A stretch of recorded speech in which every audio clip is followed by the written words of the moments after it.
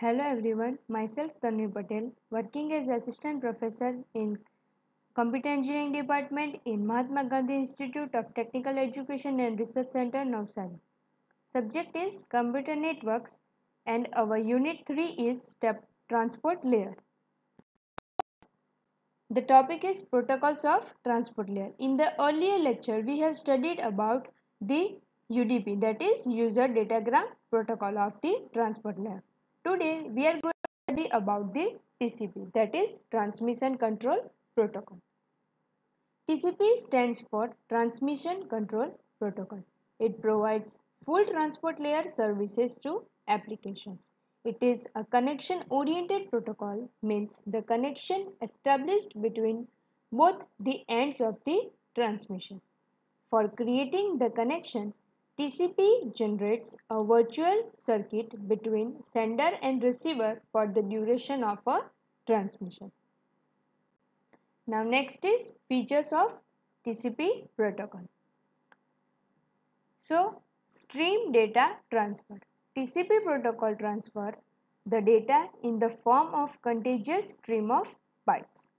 TCP group the bytes in the form of TCP segments and then passed it to the IP layer from transmission to the destination. TCP itself segments the data and forward to the IP. Next is reliability. TCP assigns a sequence number to each byte transmitted and expects a positive acknowledgement from the receiving TCP. If acknowledgement is not received without a timeout interval, then the data is retransmitted to the destination.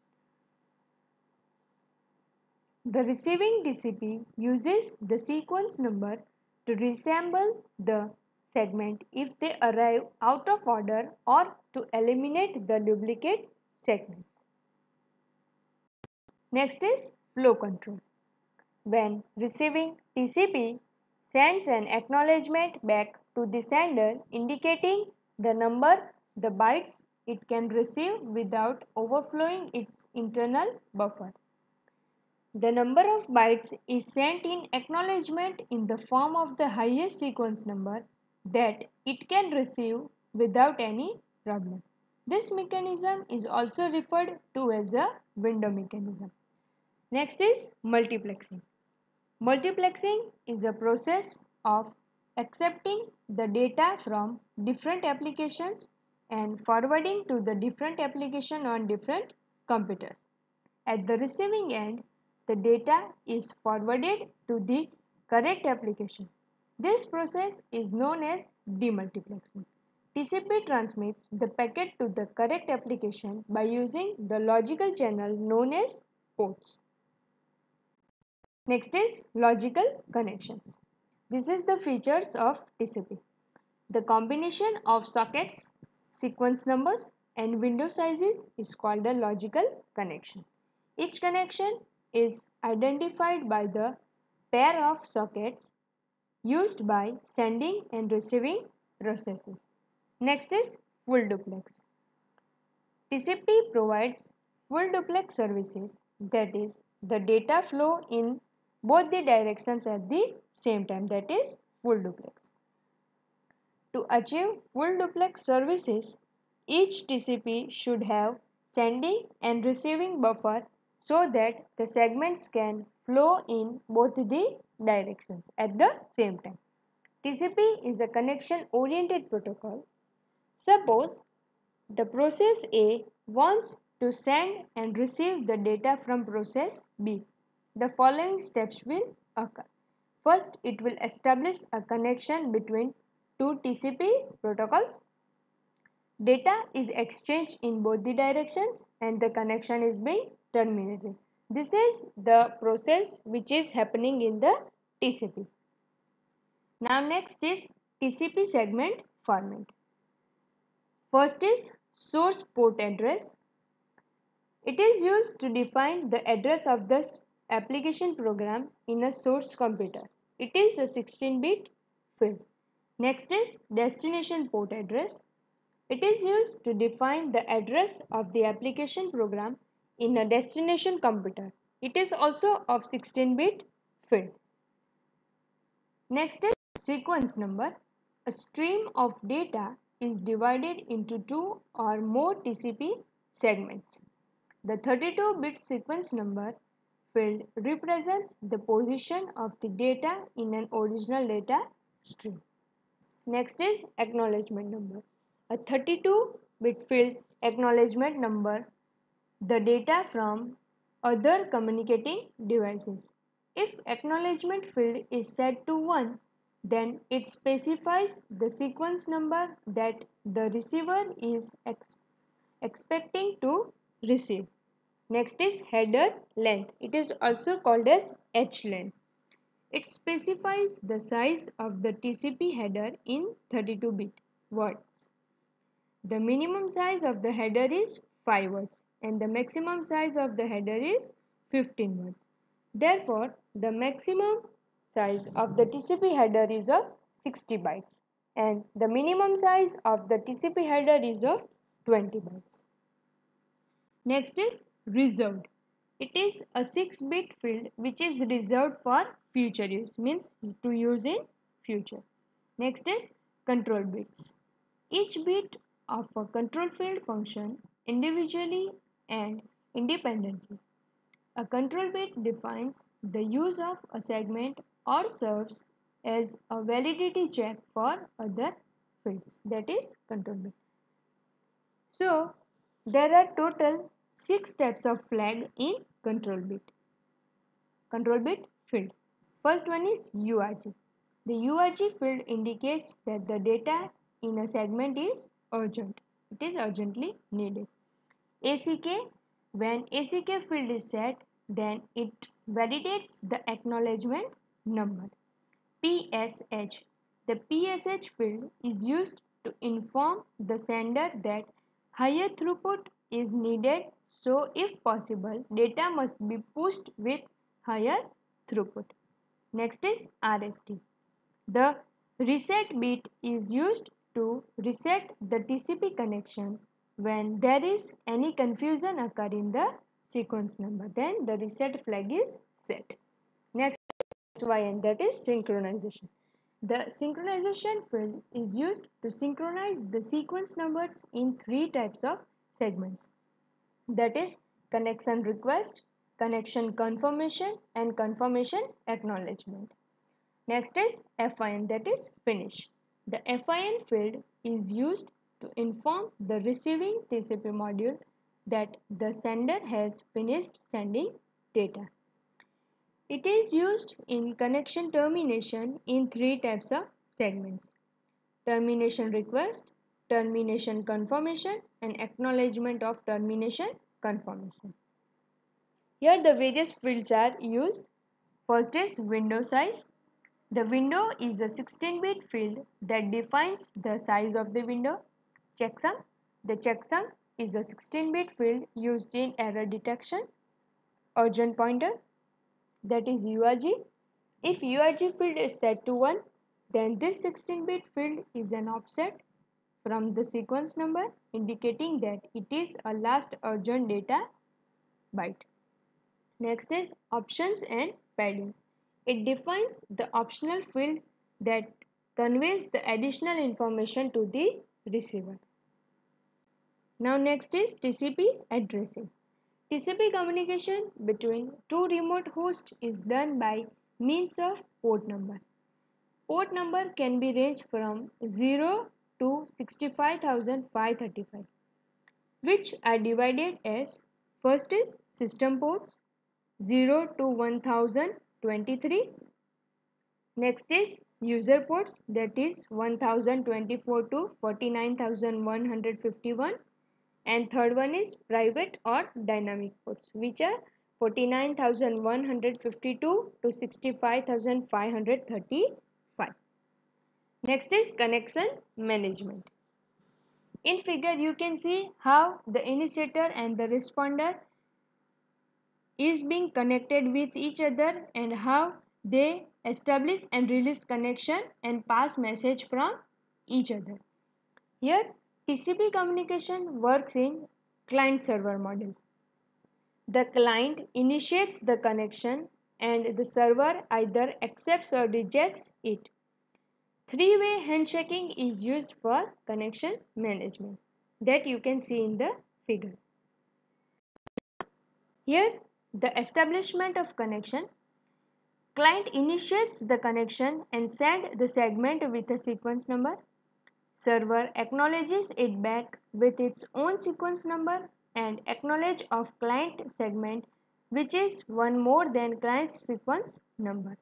Client, after receiving acknowledgement of its segment, sends an acknowledgement of server response to the client. Next is release. Either of server and client can send TCP segment with FIN, that is finished flag, set to 1 when the receiving end responds it back by acknowledging finish. That direction of TCP communication is closed and connection is being released. Next is bandwidth management. TCP uses the concept of window size to accommodate the need of bandwidth management. Window size tells the sender at the remote end the number of data byte segments the receiver at this end can receive.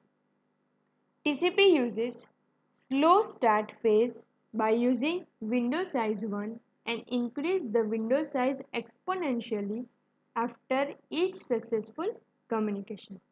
For example, the client uses window size 2 and sends 2 bytes of data. When the acknowledgement of this segment received, the window size is doubled to 4 and next send the segment sent will be 4 data bytes long.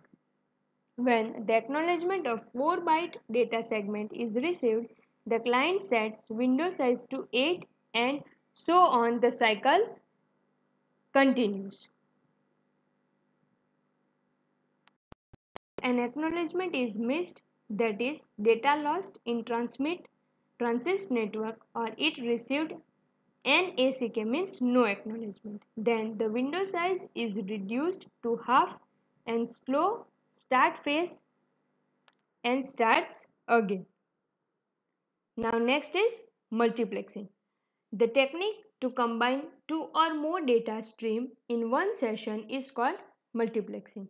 When a TCP client initializes a connection with server, it always refers to a well-defined port number which indicates the application processes. The client itself uses a randomly generated port number from private port number pools. Using TCP multiplexing, a client can communicate with a number of applications processed in a single session, that is multiplexing. For example, a client requests a web page which in turn contains different types of data. That is, the TCP session timeout is increased and the session is kept open for longer time so that the three-way handshake overhead can be avoided. This enables the client system to receive multiple connections over single virtual connection. These virtual connections are not good for servers if the timeout is too long. Next is congestion control. When large amount of data is fed to system which is not capable of handling it, then congestion occurs. Means if you add large amount of data to the system, then once it will hang out, then the congestion will occur. TCP controls congestion by means of window mechanism. TCP sets a window size telling the other end how much data segment to send. TCP may use three algorithms for congestion control. First is additive increase, multiplicative decrease. Second one is slow start and third one is timeout react. Next is timer management. TCP uses different types of timer to control and management various tasks. First is keep alive timer. This timer is used to check the integrity and validity of a connection. When keep alive time expires, the host sends a probe to check if the connection still exists. Next is retransmission timer. This timer maintains stateful session of data sent. If the acknowledgement of sent data does not receive within the retransmission time, then the data segment is sent again. Persist timer. TCP session can be paused by either host by sending window size 0. To resume the session, a host needs to send window size with some larger value. If this segment never reaches the other end, both ends may wait for each other for infinite time. When the persist timer expires, the host resends its window size to let the other end know. Persist timer helps avoid deadlocks in communication. Next is time wait. After releasing a connection, either of the host waits for a timed out wait time to terminate the connection completely. This is in order to make sure that the other end has received the acknowledgement of its connection termination request. Timed out can be a maximum of 240 seconds, that is 4 minutes. Now, crash recovery. TCP is very reliable protocol. It provides sequence number to each of byte sent in segment. It provides the feedback mechanism, that is when a host receives a packet, it is bound to acknowledgement that packet having the next sequence number expected.